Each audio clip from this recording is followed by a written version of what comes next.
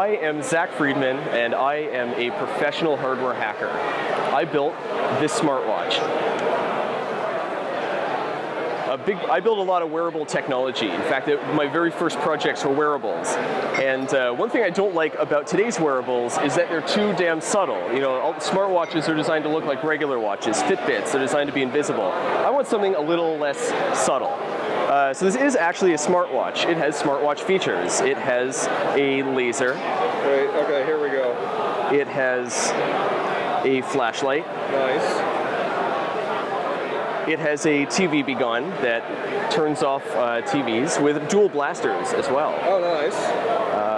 Let's see, we have a PowerPoint control, and it controls Google Glass, because the only thing better than a wearable is a wearable that controls a wearable, and it has a working breathalyzer.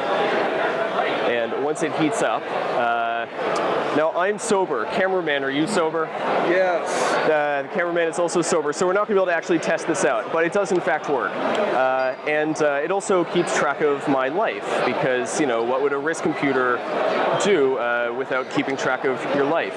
And it has, you know, a whole lot of send-ups. Oh, and most importantly, perhaps the most critical feature, it has a stash box. Because the last place anyone expects you to hide your questionable items is inside your watch. This uses a Teensy 3.0 inside it, which is Arduino compatible. It's all 3D printed using a replicator 2.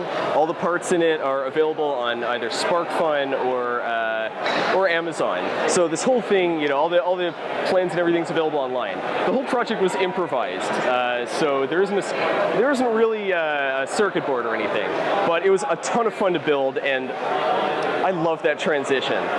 Yeah.